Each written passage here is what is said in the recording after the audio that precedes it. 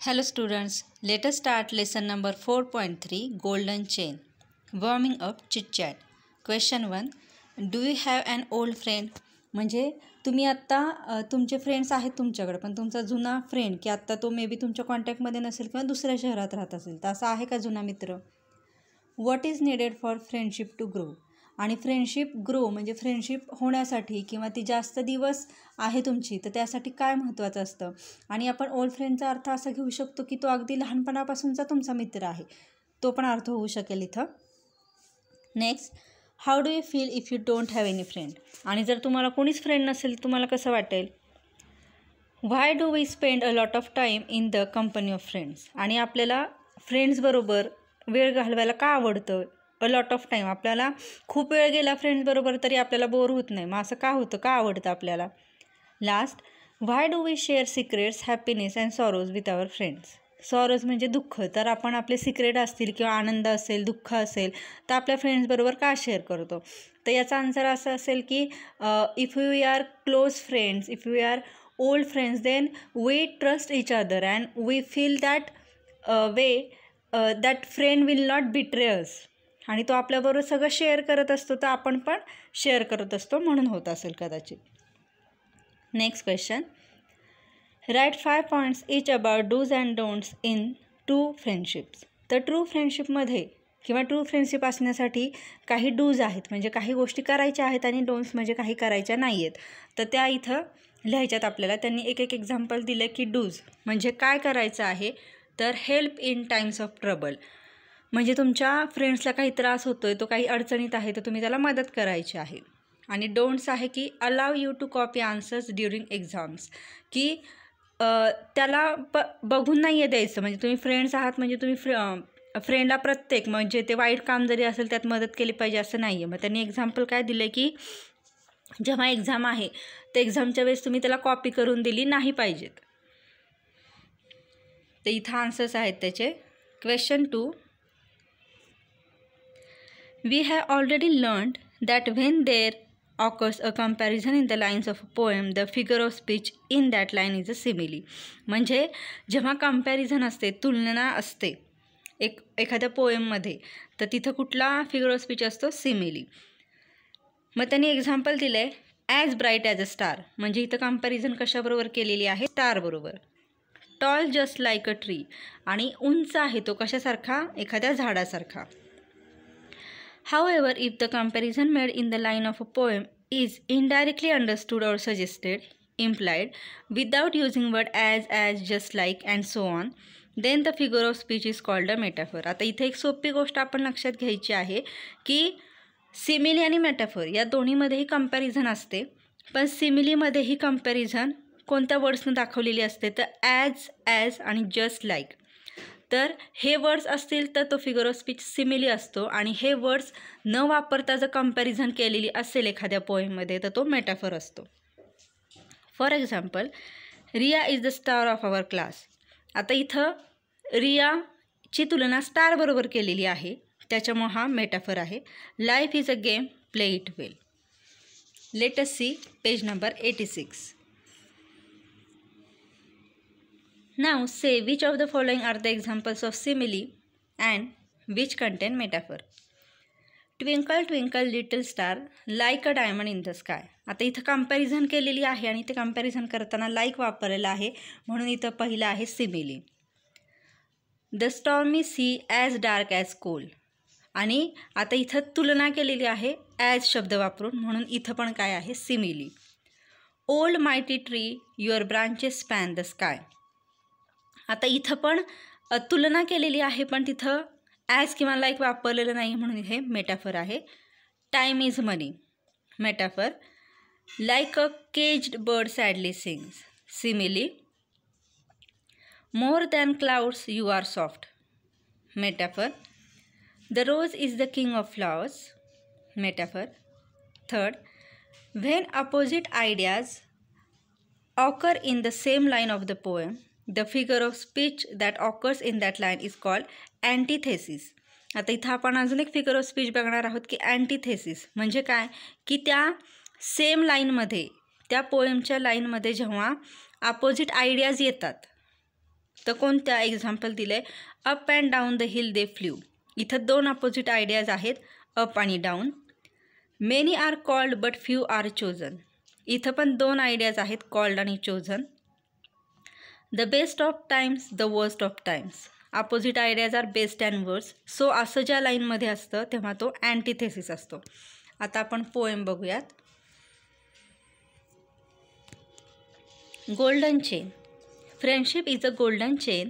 The links our friends so dear and like a rare and precious jewel it is treasured more each year. या स्टांजामध्ये आपल्याला Helen Steiner rice काय सांगतायत, speaker काय सांगतोय आपल्याला की फ्रेंडशिप ही कशासारखी आहे, एखाद्या गोल्डन चेनसारखी आहे. का तर चेन जशी लिंक करते, चेन म्हणजे आपण साखळी म्हणतो, तर ते कसं एकमेकात गुंफलेलं असतं, तसं ही गोल्डन चेन फ्रेंडशिपला म्हटलेलं आहे. तर ती काय होते, फ्रेंडशिपमुळे फ्रेंड्स एकत्र बांधले जातात.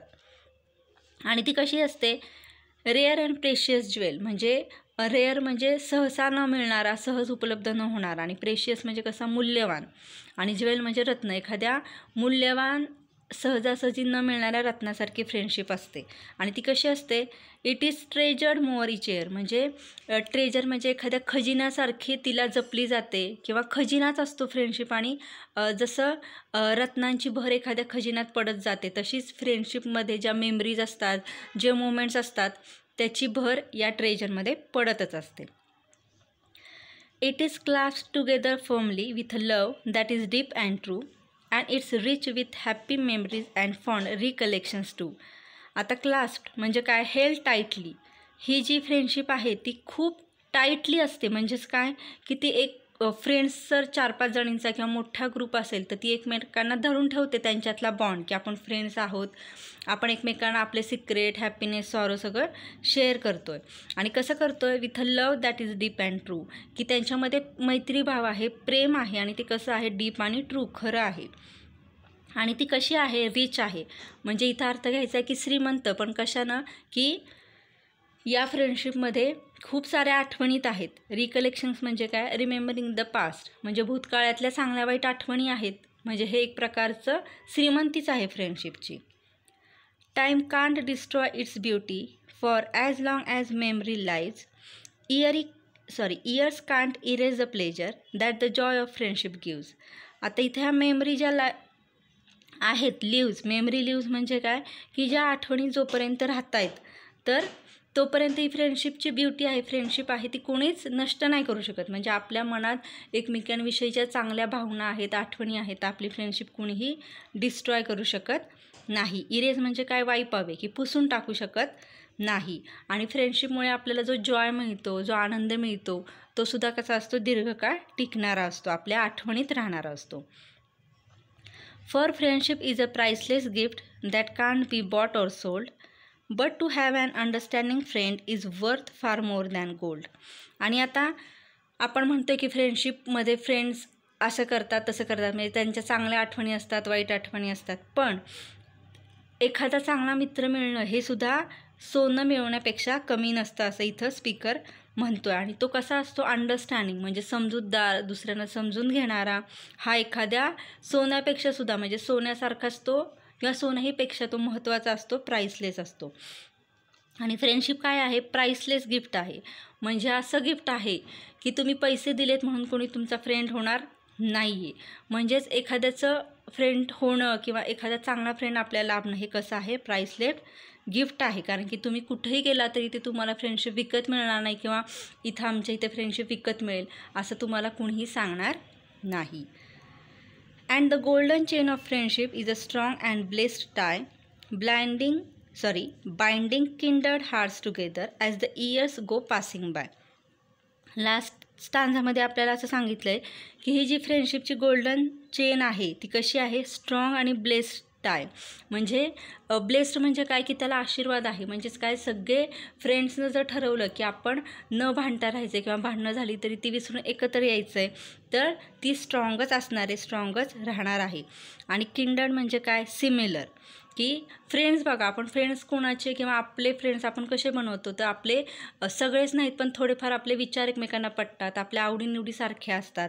म्हणूनच इथं काय म्हटलेलं आहे की अशा सिमिलर फ्रेंड्स बरोबर कसे होतात आपले हार्ट्स ग्रो होतात, म्हणजेच आपली मैत्री त्यांच्याबरोबर वाढते. जसे जसे वर्ष उलटतील तशी ही मैत्री वाढतच जाते. अशा प्रकारे ही पोएम आपण बघितलेली आहे. आता आपण वर्कशॉप बघूयात. 1. Write the name of your closest true friend vertically and prepare an acrostic using every letter in the name.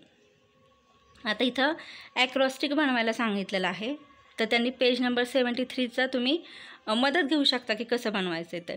तर इथं काय करायचं आहे की तुमच्या फ्रेंडचं नाव लिहायचं आहे आणि त्या फ्रेंडच्या प्रत्येक लेटरपासून एक मिनिंगफुल वर्ड बनवायचा आहे. आता जसं मी अंकिता लिहिलेलं आहे, तर A for artist, N for naughty, K for kind, I for imaginative, T for trustworthy आणि परत ए आहे ॲक्ट. त्या शब्दांना काहीतरी अर्थ आहे आणि आपण असं म्हणू शकतो की ही तिची ओळख आहे. हे ॲक्रॉस्टिक म्हणजे की आपण त्याच्यावरून सांगतो की माझी फ्रेंड कशी आहे. तर तसं तुमची एखादी ट्रू फ्रेंड आहे, खरोखर खूप जवळची छान मैत्रीण आहे, तर तिचं तुम्ही असं ॲक्रॉस्टिक करायचं आहे.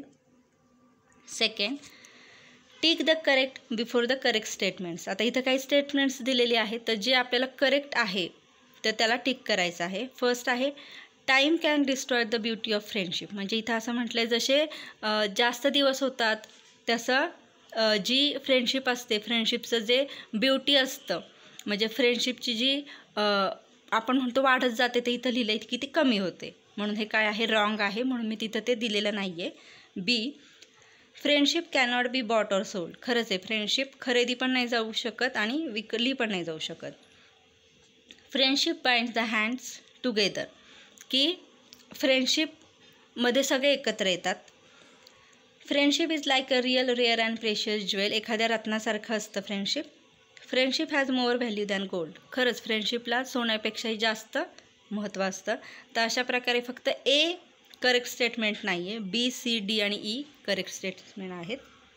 Third, read the poem and complete the web. आता इथं फ्रेंडशिप इज कम्पेअर टू, म्हणजे फ्रेंडशिपची कंपॅरिझन कशाबरोबर केलेली आहे ते लिहायचं आहे तुम्हाला. Question 4, say why friendship is compare to the following. आता आपण अ golden chain, a precious jewel and priceless gift या 3 गोष्टींबरोबर फ्रेंडशिपची कंपेअर केली, तर का केलेली आहे त्याची कारणं द्यायची आहेत. Question 5, refer to the poem and write down 5 reasons why friendship is the best gift anyone can give you. आणि आता पोएममधून त्यांनी एक कारण सांगितले आपल्याला इथं की it grows more precious as each year passes. तर अशा अजून कोणती रिझन्स आहेत की त्याच्यामुळं फ्रेंडशिप हे बेस्ट गिफ्ट आहे, तर ते इथं लिहायचे आहेत. Question 6, write the words that go with the following.